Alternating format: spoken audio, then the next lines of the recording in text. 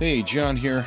Let's look at the standard library copy algorithm. I'm over here at CPP Reference. If you come over here and click on Algorithms Library, scroll down, there's all sorts of stuff in here.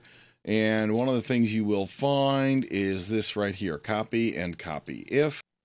And we get the details of the standard copy algorithm. So what is it? How do we use it, right? Okay, a couple of different versions. They upgraded it over the years.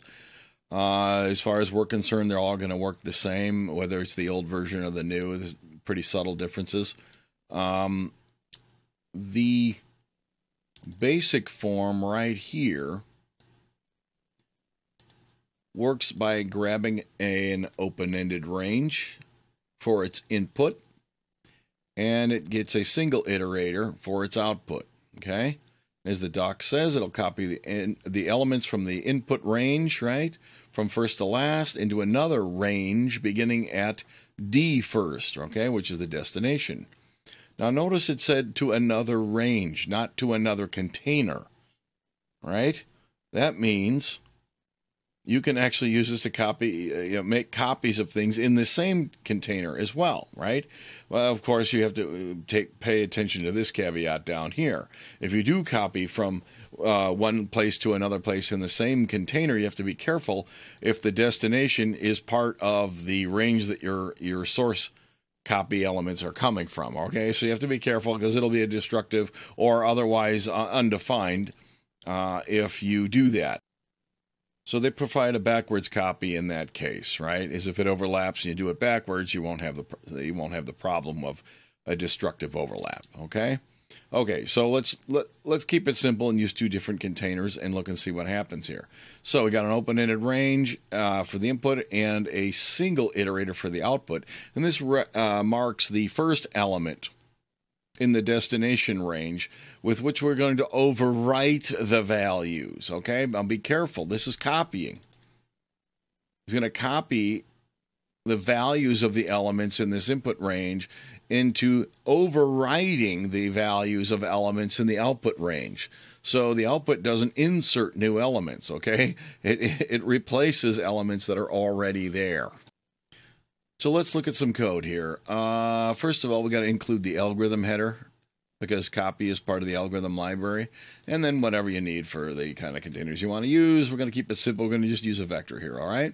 So I'm going to create a vector. I'm going to fill it up with a bunch of stuff, okay? Then I'm going to print it out. And then what am I going to do? I'm going to copy. I'm going to create a new iterator that's set to the begin plus 4, all right? So here's begin, right? Plus 1, 2, 3, 4. So this is the beginning of my input range, and the input range will end at the end of the container, which is, one past the end down there. So this range should copy these 4 elements from the input vector and place them into our output vector. So where's the output vector going to come from? That's down here. I'm going to call that one vec2. It has to have the same or at least a compatible element type so the copy can work, right? So I'm going to copy from this vec from up here, and I want to write them into vec2. And like I said, it has to replace existing elements. If I didn't put anything in this vector down here, or if it wasn't big enough to hold all those, this would fail, all right? So what we're going to do is we're going to just put in 10 elements and set them to XXX. So what are we going to then do? We're going to say copy from the beginning to the ending of the input range, right? The last 4 of the vec from. And we're going to put it at the beginning of this vec2. And then when we're done with that, it will print out both the input and the output vectors to make sure we see what's going on. Okay. So here's the values in the input vector. And after the copy, the input vector is unchanged. They're the same. In the output vector, you can see the first 1, 2, 3, 4 elements were replaced. They used to be all these triple X's. There were 10 of those in here, and now the first 4 get replaced. So that's what copy does. All right. And just to make sure that we really understand this really well, let's go ahead and do something like this and say begin say +3 and run it again, right? Because we can obviously copy it into the middle of the destination. And obviously, at this point, it skipped the first 3 and put the 4 of them right there. Okay? Now, I don't know what it's going to do. I've never tried, to be honest with you, and certainly not on purpose, to do this incorrectly. Let's go ahead and set this to 8, because we know it won't fit now. Let's see what happens. Of course, it'll compile, because the compiler doesn't know what you're trying to accomplish. Now, it appears that we got these 2, and it threw the other ones away, all right? But what about our friend Valgrind? What does that have to say about this? I have a feeling that it's going to tell us it's broken, okay? So what did it do? We got all kinds of errors up here. Yikes, that's a real noisy problem. My point is, it doesn't work, okay? And the library is not helping you, all right? Because immediately the thing becomes destroyed once you start writing past the end of your vector. So if we sift through all this, we'll probably find some clues as to what went awry, okay? If you add up how many bytes are allocated in the vector and so on.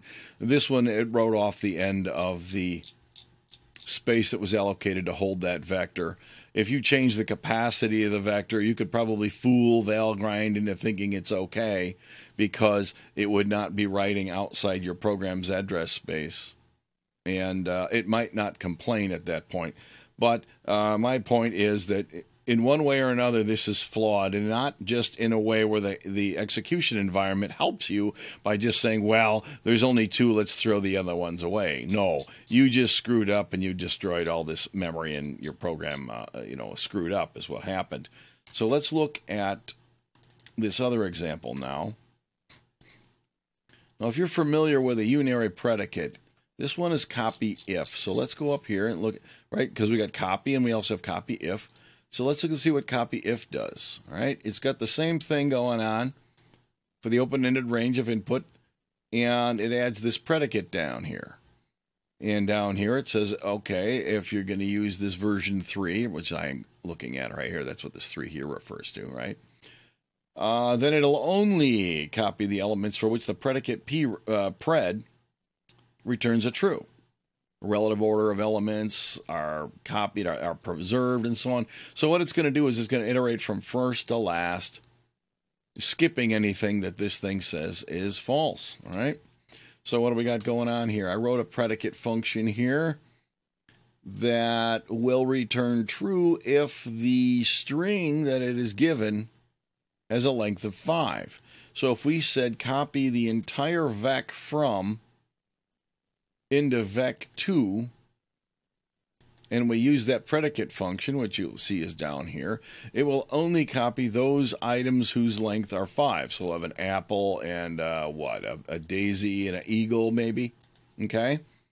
And those will be the only ones that end up in the vec2. Again, I'm going to create 10 elements that have junk values. You could just as easily create 10 elements that have nothing at all in there. But if I left them completely blank, what would happen down here when I print it out, we wouldn't be able to see the empty one, the blank ones, so to speak. The triple X ones. They would still be there, and they would have a value. It would be a string with no characters in it. And if you then ran this loop here, it would be potentially confusing to the student. All right? So let's actually do this. It just occurred to me this might even be more interesting.